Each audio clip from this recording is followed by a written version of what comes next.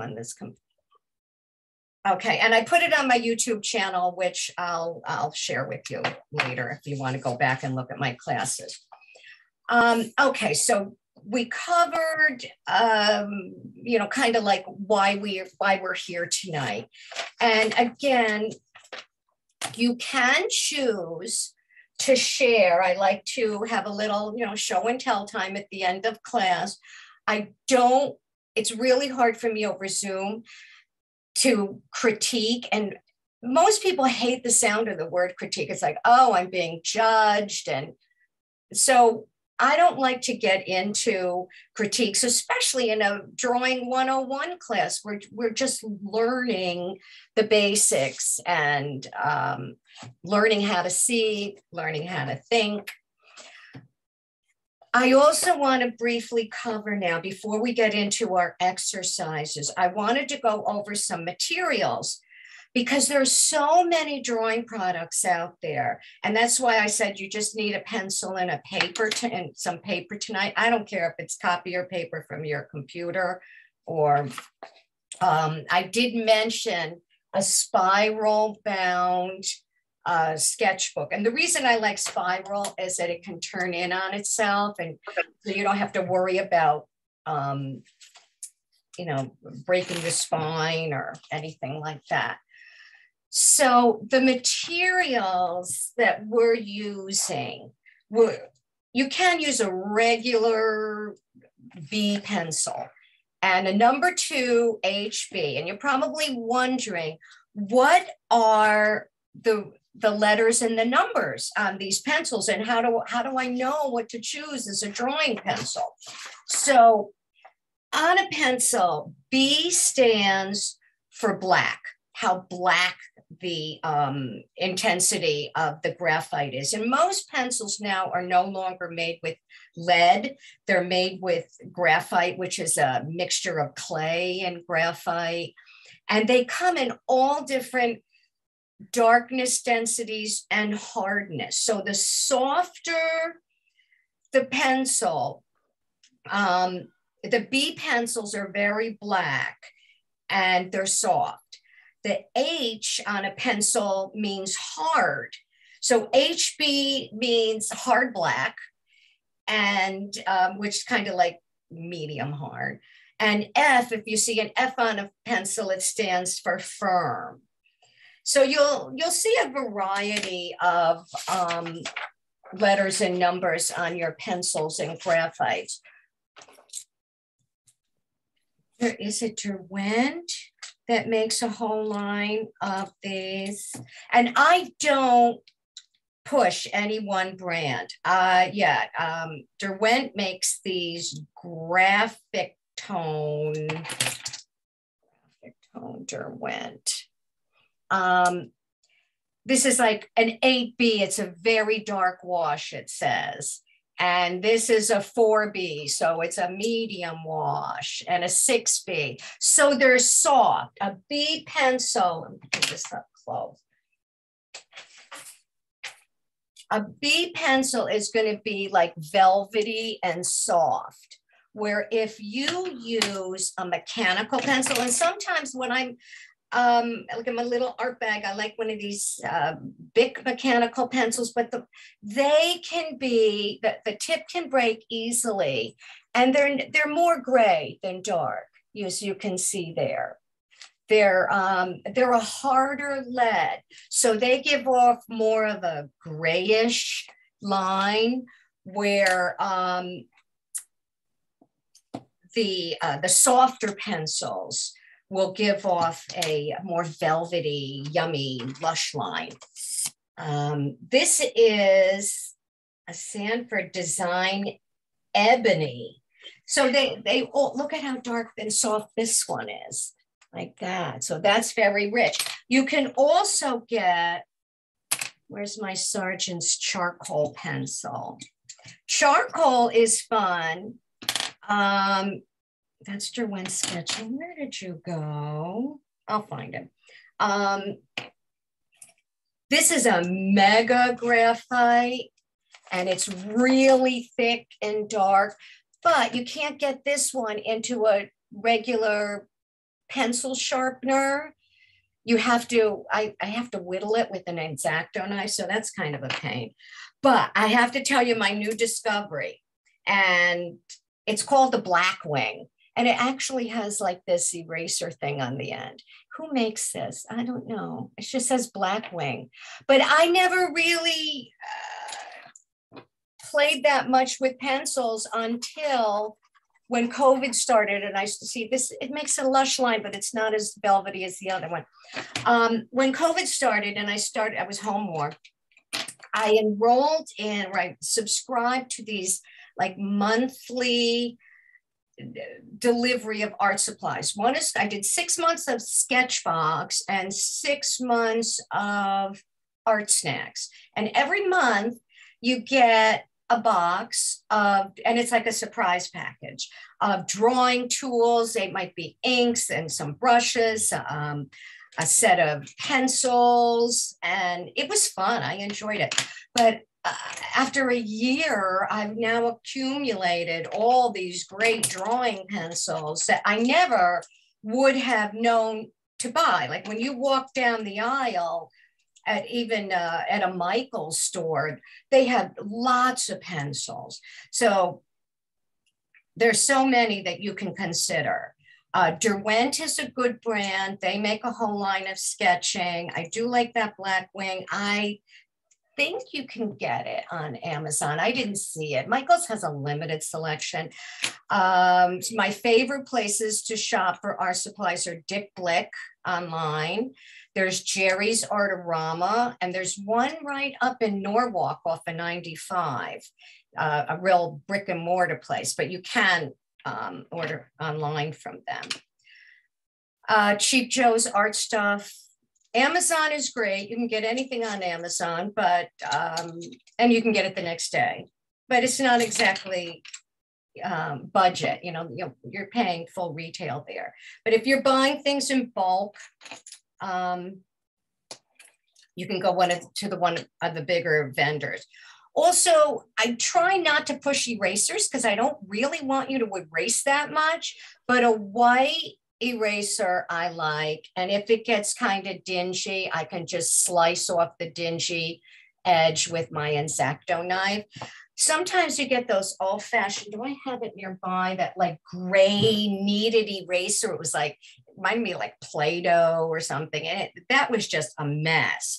So I stick with a plain white eraser. And if it gets kind of icky, I just shave it down. So the nice clean white rubber is underneath. So paper, you can use any paper, but make sure that what you're putting on the paper is friendly with the paper. Meaning, if you're using a really light paper, like something out of your computer printer, you don't want to be using a mechanical pencil that because they're so hard, they can often make a pressure mark on the paper. It's almost like a score line. It makes an indent. Like if you had taken a butter knife and ran it down your paper, it makes an actual scratch. So you don't want that. If you're using a flimsy paper, use a soft pencil. I still can't find that charcoal pencil, but I know I had it earlier because I had everything all laid out. I also like to have a little stash of art supplies. If I'm traveling, I will have a small little sketchbook and a little package of art supplies where in here, I have a collapsible X-Acto knife. I have assorted sketching pencils, including a mechanical pencil and a couple of Sharpies, a pair of little scissors, and a little squirt bottle for water if I'm adding watercolor, whatever, and a short little ruler. And all of this fits into this. I buy the small sizes. This is a little tape and a little eraser. They all go in this little pencil pouch. And then you can get these travel size sketchbooks that you can take and, you know, with you on vacation or whatever. And it's very handy. You don't have to lug a whole bunch of stuff. Sometimes you can just sketch on site and then go home and decide, oh, I'm going to apply watercolor to it or whatever, or I'm going to fix it at home. But it's nice to have your supplies with you if you're out and about, or just, you know, throw it in the car, have a bag in the car. And if you're at a park and you're just in the mood to sit down and sketch the pond or whatever, go for it. It's nice to be ready, you know, when the mood strikes you.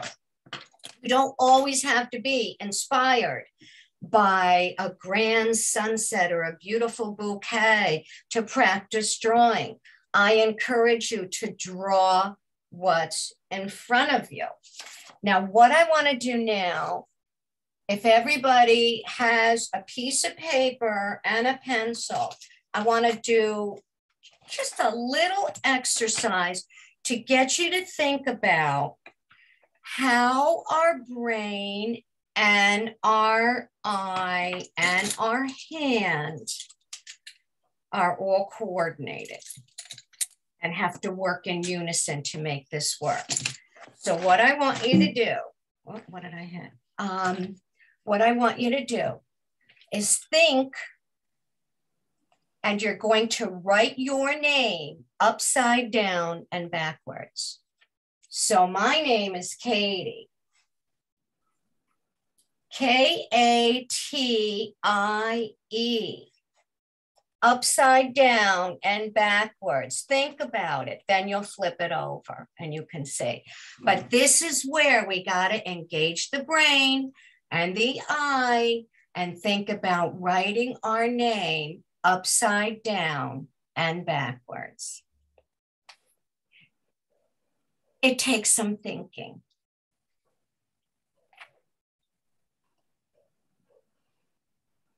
Good. Okay, so now you've got that connection established that I really, you know, I got to think and I got to move and I've got to, because we all know how to write our name, and so many times we just sign off and just go like this. But now you really had to look and think about it. So that being said, drawing is a combination of sight and observation. Now, you're working with a pencil. Some of my demos, I'm going to be using a thick Sharpie or magic marker to illustrate big, because I don't, you know, it's hard for you to see. So I'm going to be doing it bigger to demonstrate. Now, when I talk about sight versus observation, when we draw from memory or when we draw from our imagination, we are using zero observation and we're drawing from memory or from imagination. So let's take a very simple form talking about that. In my head, let's take, it's spring, let's think tulips. When we think tulips, oh, we say, okay, well, you know, it goes like this. You know, a tulip, it has that kind of thing at the top and it's got a stem. Oh, somebody's coming in. All right, let me okay, Lee is coming in. Okay. Welcome back, Lee. Okay, so just talking about observation versus, what was that about? Okay, wait a minute.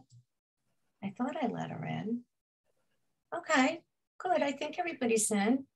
Okay, hi, Lee. Hi, it just let me in, so I'm good. Okay. I'm leaving off my phone. Okay, good. Thank you. Sure. Okay, so we're talking about sight versus observation. When we draw something from memory, And this being like a little tulip thing that's got the little zigzag thing at the top and whatever. That's just saying in my head, this is what I think, this is what I remember a tulip looks like. Observation is when you're actually, and I went out in my garden today and I picked some tulips, is when you're actually looking at it and you're breaking it down into basic shapes. And that's what drawing is all about, is basic shapes. Now, in my head, when I just did this little thing with the tulip, it doesn't look anything like this. Maybe a suggestion of the general shape. But what I'm going to do now that I just showed you what 0% observation is in drawing from memory, I think I need a thicker one. Let me go to a thicker one. Oh yeah, that's much better. Now what I'm going to do is demonstrate, and I'm going to do it first, and then I'm going to have you do it or try it. 100% observation is what I'm going to show you. It's called a blind contour drawing.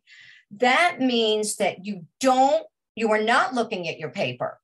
You are only looking at the object. And that is such a fun thing to do. And the results are often unpredictable and it's just fun. So what I'm going to do is I am holding this rose here, but see, I don't want to hold it. How can I hold it? So I'm looking at it. Okay, so you can see it too. Because let me see if I can move this a little closer. I am only going to look at that tulip. I am not going to look at my paper. So we're going to set our timer. Let me see, maybe let me do a short one for 30 seconds. Set timer for 30 seconds. Okay, here we go. 30 seconds, counting down. Good, okay, I'm looking at the tip of this tulip. It goes down, it comes around, then it's got another thing there. And now another shape that goes around there.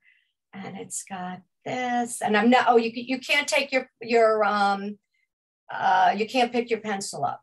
And it's got like these things around here at the top. I'm just looking at the shapes. All right, well, that's one thing. Okay, there's my timer, done. Okay, that is the blind contour drawing of the tulip. That's when I was only looking at the tulip. This tulip shape was when I was not looking at the tulip and I was just relying and, in my memory, what I thought a tulip could be. So we've got the total opposite. We have 0% observation and 100% observation. The ideal drawing is somewhere in between. And that like 50-50 zone. When you're drawing, you want to be looking at your subject half, if not more than half of the time. So what I want to do to help you do this is give you a little hint. Let me flip this over. Because when you're drawing,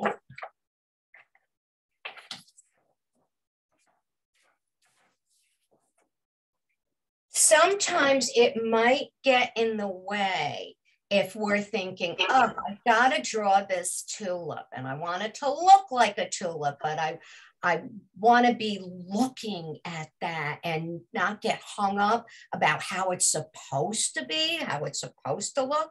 So an easy little tip I can give you, and it might not work with all subject matter, turn your subject upside down and draw it upside down. And then you're just looking at the shapes and everything is a shape. So when I draw this now and I'm looking at it upside down, I see that there's something that comes down here, and then we have a shape. I'm looking at a shape that goes this way, and then it comes up. And I'm not thinking about what a tulip is supposed to look like. I'm just looking at these various shapes that present themselves. And then there's like a line here, and then this goes there, and then there's this, and it comes over that way a little bit. And then there's another line like that. So my head wasn't clouded with what is a tulip supposed to look like. If you draw something upside down, it takes that out of the equation. So then when you turn it back up this way, it kind of makes more sense to you. It's like, oh yeah, okay, now I see it's a tulip. What if you have something in front of you, and it could be your feet. Sometimes when I draw, I just draw whatever's in front of me. It could be a cup of coffee. It could be a plant on your desk. It could be a flower. It could be a tube of paint. And a tube of paint is it's another example where we say, oh, or even a tube of toothpaste.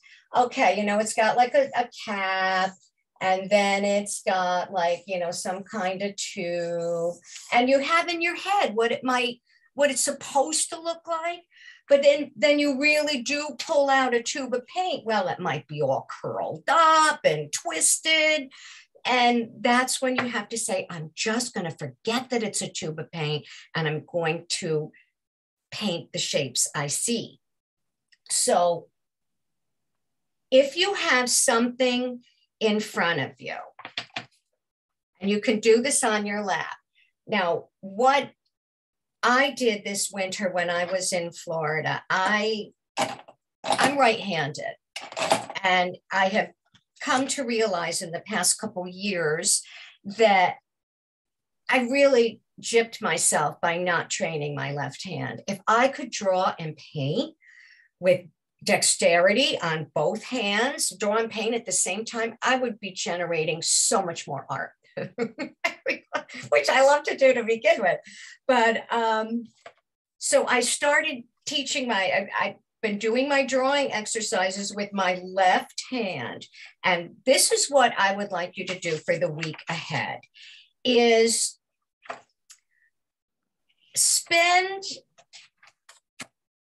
I want you to do 3 drawings a day, 5 minutes each. So that's just, 15 minutes. Spending 15 minutes on one drawing, you're going to start getting really tight. But if you spend 5 minutes on a drawing, you'll be able to get the gist of it. Now, and what I did in my book, I'll show you. One night I drew my feet, and I've been working with my left hand and writing with my left hand to try and get better at that. And then I would put how many minutes it took me and the date so I could see my progression. So if you do like February 1st, left hand, February 3rd, left hand only, 25 minutes. So then you can go back and you can see your progress over the course of the weeks. So that's really not a lot to do. You can get a lot done in 5 minutes. It forces you to look at the big shapes. And that's what everything is. So if you have something in front of you, I have like a lot of plants because I was in Florida and I was out, my art space was out on the Lanai, and there were lots of plants out there. So I would just pick up. And then after a week, my left hand was getting better. I would just, draw the squirt bottle that I used for my watercolors. So if you have a piece of paper now and your pencil at the ready, I am going to time you for 30 seconds. And I want you to do a blind contour drawing, meaning you are not looking at the paper. You're looking at your subject. And you could even do it with your hand. Should we do it upside down or right side up, or? For the blind contour drawing, do it like right side up. If you don't have anything in front of you that you just like, and I'm saying keep it simple. Don't try and do a whole floral arrangement. Do your hand, do your shoe, do your coffee mug. But I'm going to time you for 30 seconds and I'm going to do it with you. And I'm going to do my left hand and look at my left hand while I draw it out, okay? Get your pencils ready. Set timer for 30 seconds. Go. 30 seconds, your pencil's ready timer, starting now. Okay.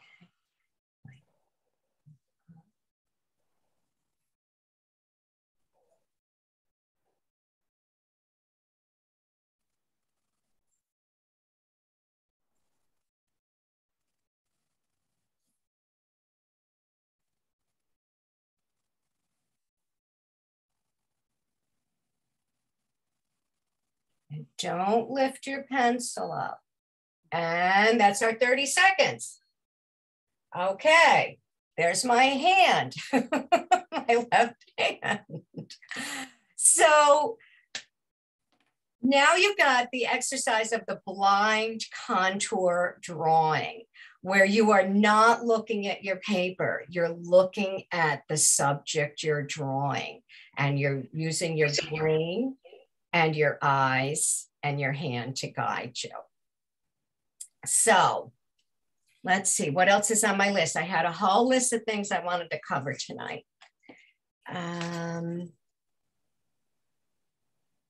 Okay, we talked about intention, why you showed up.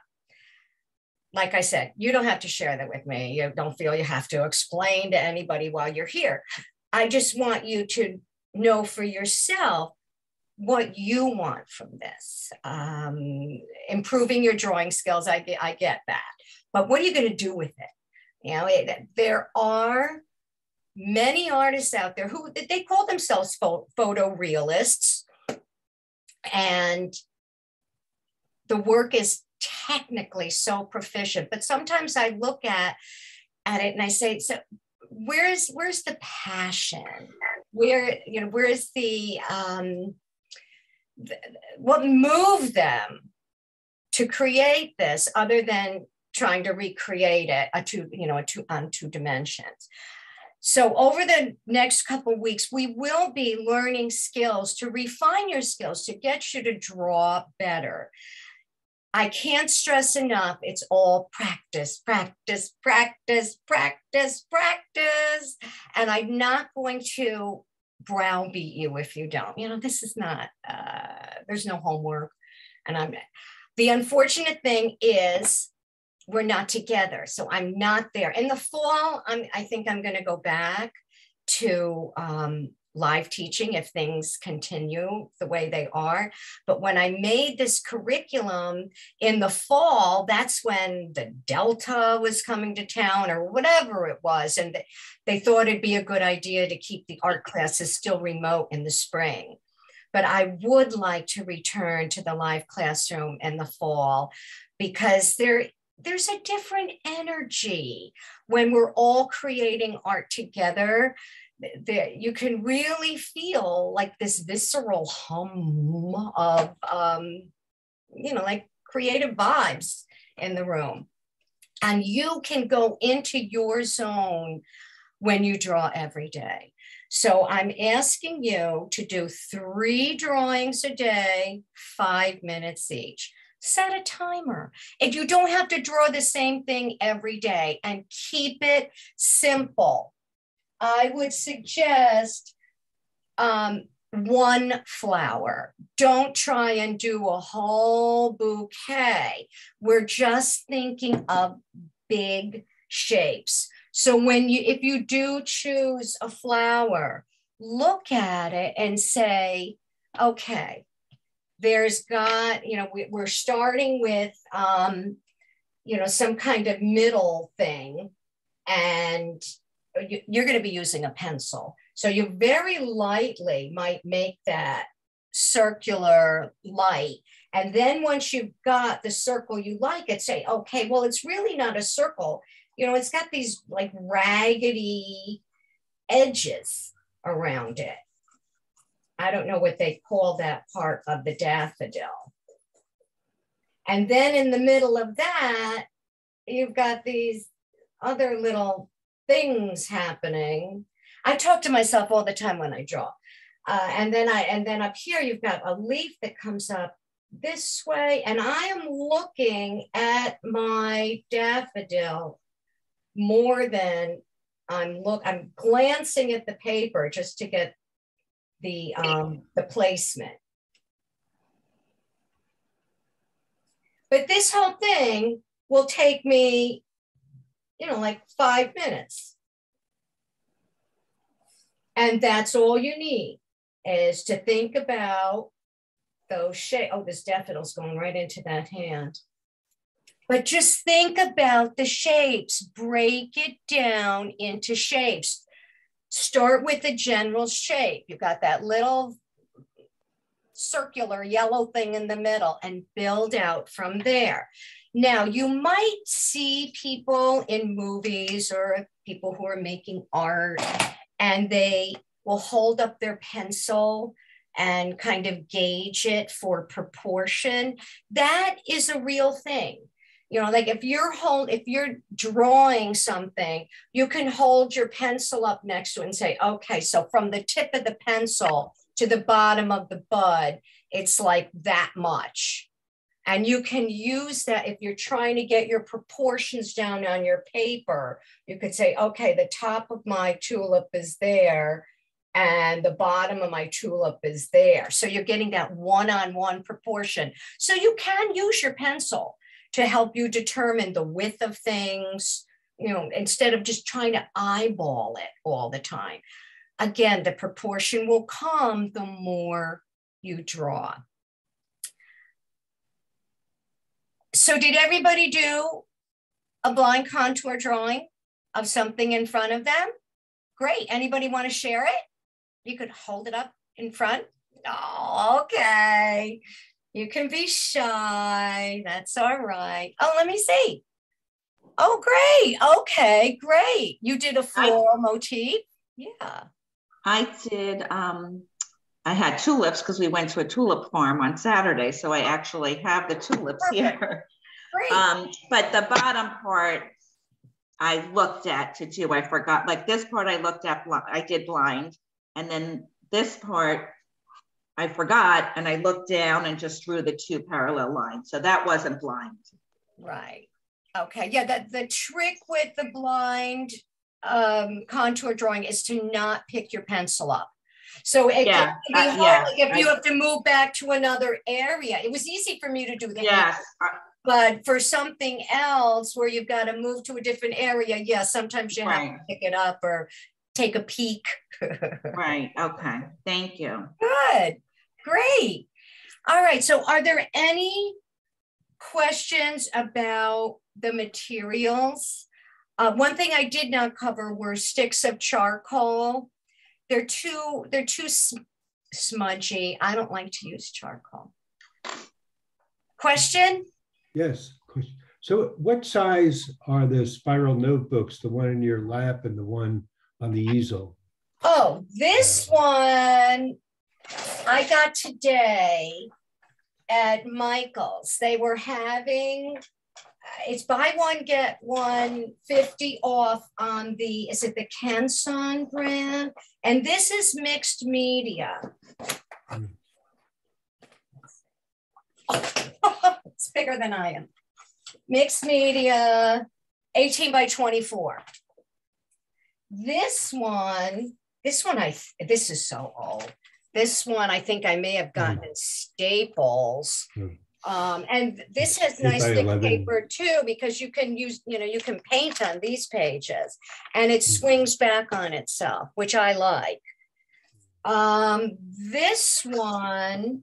Looks like 8 by 11. Something, a friend of mine gives me a sketchbook every year that she dyes the fabric and makes the covers and all that. This is a Canson mixed media, 5.5, 8.5. Oh. So you can get lots of different sizes. I do recommend, if you can, work a little large. If you have an 8.5, 11, try drawing standing up. I know it's hard to show you here, but sometimes you get a much better perspective on things if you're standing up. I use the easel so you can see it, but I don't use an easel really when I draw. If I'm drawing, I'm standing up. And sometimes I have just a little lift under my my sketchbook, like I might put my little sack there. So it's just at a very slight incline. And I like to stand back and use a larger stroke. If you're using a smaller format, you're more inclined to work small. And that's another reason why I've been training my left hand, because I've been using my right arm for 60 something years, and it's starting to show signs of wear and tear. So I'm learning how to draw all over again with my left hand. So whatever format you're comfortable in, but I do encourage you to work larger if you can. If you have the space. This might be a little bit too large for you, but I like it because I can demo on a large field. Something like this, it's a 9x12 or 8.5, 11. This should be perfectly adequate. I would not go smaller than 5x7. I would only use something like this for traveling. And these are just really little. So maybe this is like 4x6. So, any other questions on the materials? Any other questions about your assignment for the week? I have a question. Yes. So if we, like you said, stand up to, be freer, can you keep the sketchbook like flat on the table, or it's always better or do you have to hold it? Like, can you do it on a table, or is it better to have your head up? Put it on a table. Let me see. Okay. So if I'm here on the table, I don't want to be all cramped up. I want to be able to get a good range of motion in my arm. And if I find it's too flat, I'll just put something a little bit under it so that it's at a very slight angle, very slight, maybe 10 degrees or something like that. Thank you. But I encourage you to stand when you draw. Thank you. Okay. All right. So I covered everything I wanted to cover for tonight, which was intention, materials, observation versus sight, and we talked about the blind contour drawing. Contour meaning a continuous line that defines the shape of the object. We did not get into any shading or shadow or any of that tonight. That's coming down the road. And you also got the assignment of 3 drawings a day, 5 minutes each. And you can change. I mean, you don't have to draw the same item for a week. I will send you a follow-up email, which I usually do to my students after a class, just going over what we learned. There'll be a link to the recording on YouTube. So in case you need to refer back to the class or you want to watch some of my other classes, feel free to. And we will meet again next Monday night. I can't wait to see what you've done. I hope you're in the mood to share it. But if you are timid and don't want to share your drawings, that's okay too. Can you tell us what your YouTube channel is called? Katie Goldberg Art. All one thing. But yeah, I'll have the link in tomorrow's email. Okay. Any other questions? All right. I was on mute. You said that we could try different things, but I was thinking it would be 3 different things every night, right? It would be 3 different things every night. You could do 3 different things every day, or do 3 drawings of the same thing every day, or switch it up day to day. It's entirely up to you. Okay.